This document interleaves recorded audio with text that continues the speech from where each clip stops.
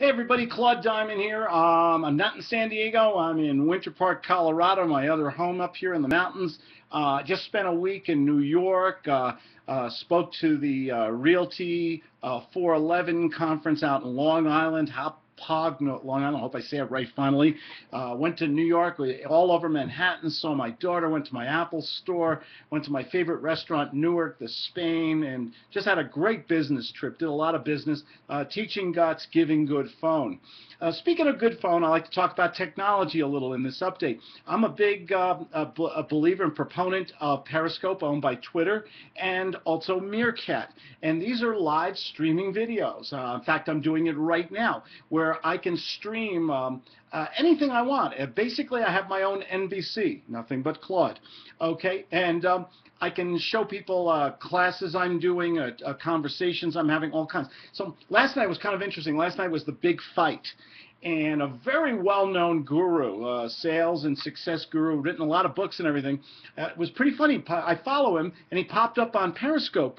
And he did something I thought was very...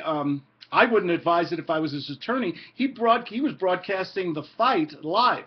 Now, I don't know how HBO feels about it, or all the interested parties in there, because they've spent maybe hundreds of millions of dollars on that whole sports event, and then this well-known person was rebroadcasting it. But what it told me is the power of this new technology, even with so-called smart people doing things that might get them into trouble. By the way, to his credit, and I'm not going to mention his name because that's not necessary. You'll figure it out. This guru actually came on this morning, Sunday morning, and apologized. Didn't say I apologize, but he basically said the meaning was across that he thought he should have done something different. So, you know, everybody makes mistakes. I just hope he doesn't get into trouble over it, because we're talking about intellectual property and copyright and very powerful people who can afford a lot of attorneys. So if you're going to use this technology, be smart.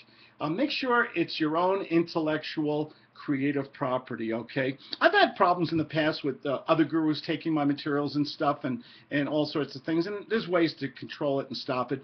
But be original, be creative, use your own materials, and you'll never have an issue by rebroadcasting and using these wonderful new video streaming devices, okay? They're wonderful for marketing, by the way. As you know, I love YouTube. I love video. I think that's my strength. Some people like to write. Some people do audio podcasts and things like that. I like doing these audio podcast, video podcasts, only because they're contemporary. I can talk about what happened last night and this morning right away and blast it out to you guys if you're subscribers. And I can give you the latest news. I can give you my opinion on stuff like that. Hopefully once in a while, or even entertaining. Okay. The thing is, it's a great medium. Find your medium.